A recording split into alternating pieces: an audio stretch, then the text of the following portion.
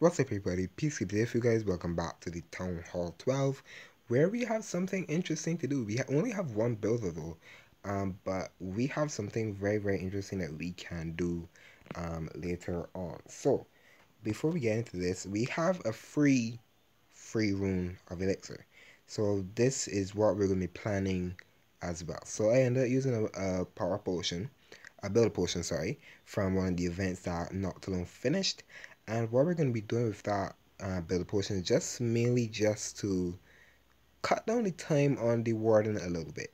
So that reason being, so that when this is over, we'll be able to use the rune that I have right now, and this rune will be used as well, and I will use the remaining elixir for when I get the warden's builder. And I'll be doing that because I'll be dropping this builder right now onto a mortar, and then the remaining elixir when I get the ground warden's up builder, I'll be able to use the rest of the elixir from my storage, and then I will use the rune on the ground warden while I collect the free rune. So you can see how we're going to be basically having a free rune to max out, sorry, not to max out, to actually upgrade the warden. So the warden's still going to be down again. So that's the whole idea. So we'll basically be having no builders for our day, which is fine, I would say.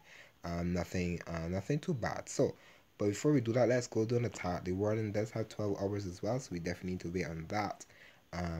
Waiting for him to come up, and then this is actually super sweet timing, I would say. I'll be able to drop the warden again with the elixir rune, because I think it's best not to waste that rune. It's best not to actually upgrade walls and then use the rune and then upgrade walls again. It's just best to ever have a free rune stored and use the one I have right now on the warden. So I think that is probably the better play for us. So let's look for a base. So we ended up we're one step closer as well to getting the 6th builder. We do need to upgrade our battle machine a little more, but that will definitely take time as well. We just maxed out the multi mortar for the 6th builder, so it's just the battle machine that needs to be upgraded right now.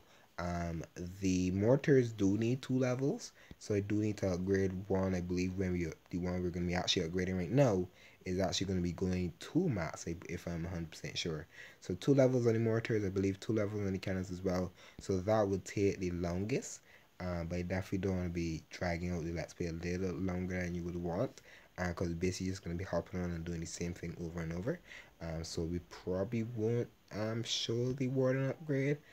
Next video we'll see for sure the warden will probably be down, but I just want to let you guys know how we're doing, how we're going to be doing the upgrades as well, because it's basically going to be the same thing.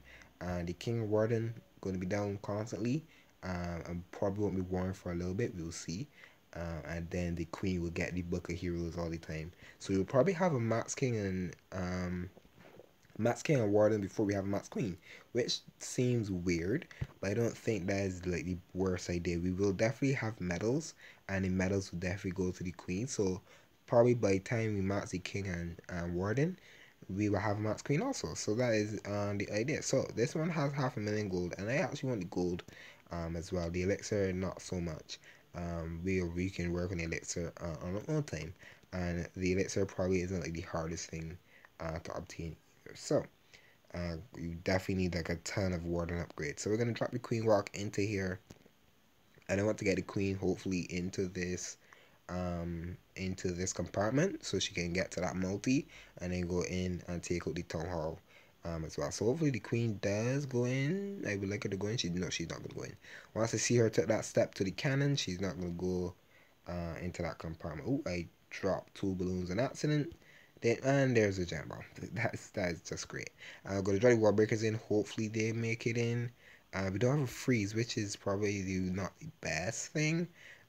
Those healers are definitely going to take a beating right now. So I'm going to drop 2 of the ice columns down. We're just going to go in. It's totally fine. We're just farming. Nothing too...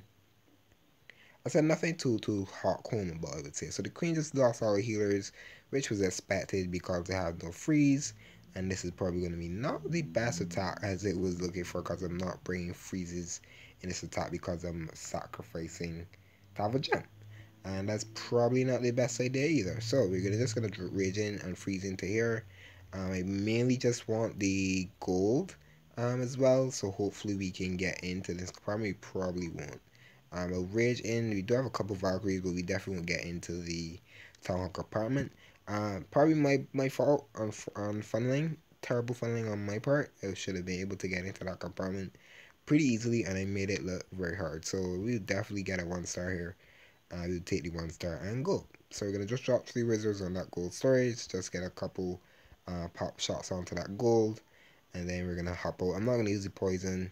Gonna be a waste of poison, so we just end out there. Not the best attack either, but the star bonus will help from that, and the loot bonus as well will help a little bit from that as well. So we have the elixir. We have 5 million elixir. I will save the loot in my treasury as well if we need to use it and then upgrade walls. I'll save that. But what we're gonna do right now, I think, should we do a wall? We should do a wall. Yeah, do a wall. I don't think that's gonna hurt too much as well because there's only 3 million for elixir for a wall as well. So, and then we collect that, we'll be able to upgrade the wall, use the rune, and then go from there as well. So now we have the multi-mortar at level 10, and then we have the mortars at level 11. So we have those are 14 days, and we're going to level 12 days. So I think what I'm going to do is, I'm probably going to do the longest upgrade. Yeah, I think I'm going to do the longest upgrade just to max it out, because it is 14 days. And I think it's going to work pretty well, especially that being 14 days, and this being 12. It does have a 2-day gap, and then we'll be able to upgrade the warden, and the warden is going to be, what, 7 days, if I'm 100% sure? 7 days, I believe that's how it normally is. So I think that's going to work pretty well for me. 10.5 million gold, more to go to level 12, 14 day upgrade. I believe this is fully maxed as well. In 3, 2, 1, bam. And then the mortar is going fully. I probably consider upgrading multi-mortar, but I think this mortar upgrade was the bad option, especially just sending it to max as well. It's not going to hurt because we still need 2 upgrades on that mortar anyways. So this mortar will go onto this, and we just go vice versa from there. But that's it for me, guys. Hope you guys enjoyed it. I know we didn't do another attack or another upgrade, but we still need to wait. We still need to wait anyways.